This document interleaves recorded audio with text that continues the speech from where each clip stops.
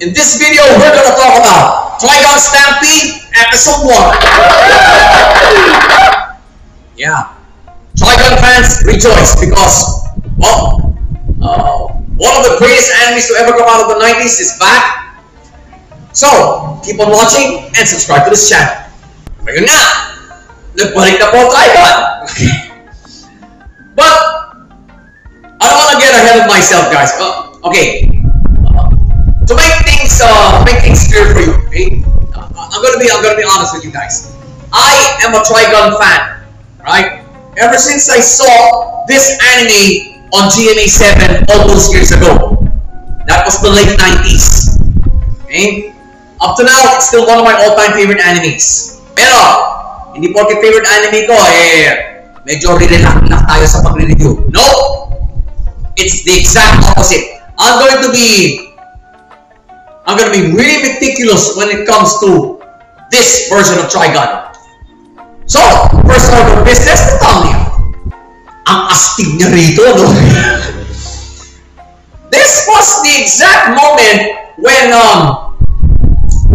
he got over the screw job that the July arresting team leader pulled on him.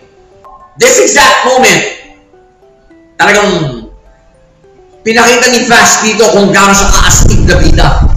So to the current generation of anime fans, watch out! Trigun is back. Now, on to the nitty-gritty of this episode. Pace! Yung pacing niya, medyo mabagal, pero for a good reason. Kasi nga, according to Studio Orange, it's a retelling of the classic anime. Talagang retelling nga. Kasi, yung opening scene ng pilot, this was actually the backstory sequence of the, I think episode 21 or even episode 20 of the original Trigun. Kinikwento kasi ni Knights kung paano, ano yung origins nila ni Vash. And right here, the story started here. I got no problem with that. Right? It will serve the current generation of anime fans really well. Kung ano talaga ang origin ng bida. I have complaints. This is Trigun, god damn it! I got no complaints about the pacing. Right? It was slow when it needed to be. And it was also fast and furious when it needed to be. Lalo na yung screw job scene. Wow, gano'n na ako okay? Talaga nakameli ako to. That's what an episode with a good pacing can do to you. Okay? Elicit proper emotions. And mga things. Flow naman! First gear shift was the July's first appearance in the episode. Why did I call this a gear shift? Because you gotta understand, if you're a fan of the original Trigun, you would vividly remember how much of a supporting character Meryl was in that in that original series. Right? She acted as yung accountant ni Vash. Nagkakaibigan sila in the end.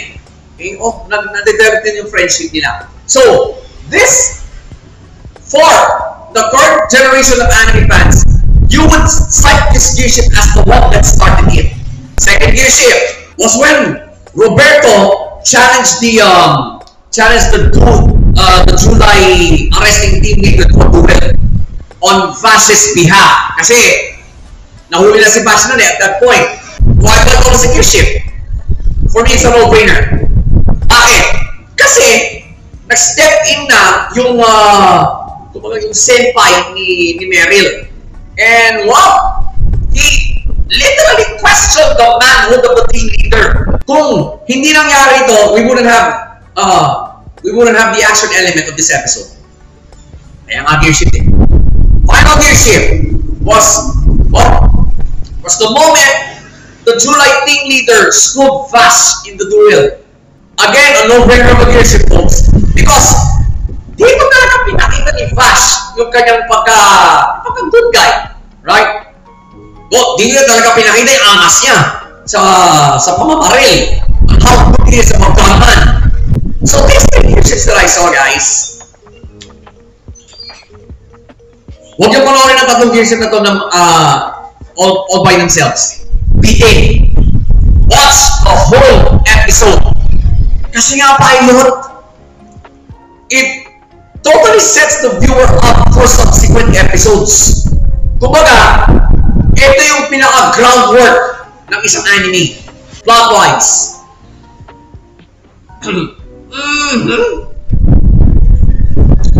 I could not call the opening scene a backstory sequence anymore. Okay? With this reboot in mind. No, it's part of the main continuity of this reboot. Okay? In advance lang yung taon eh. Pero ito talaga yung pinagmulan ng story ng Trigun. Therefore,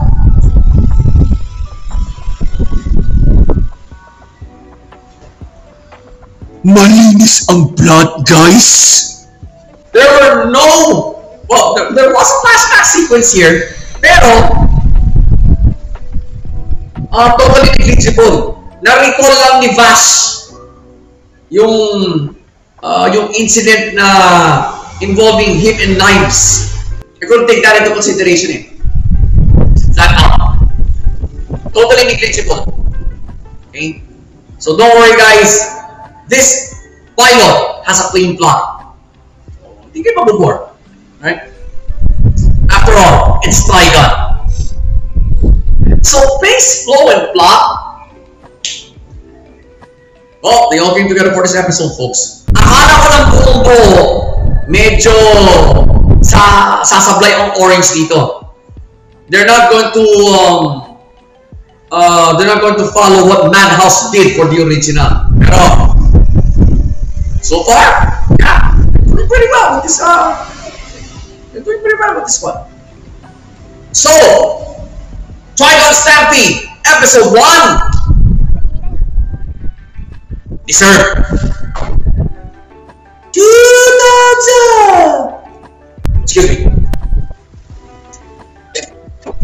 So, where does this lead to?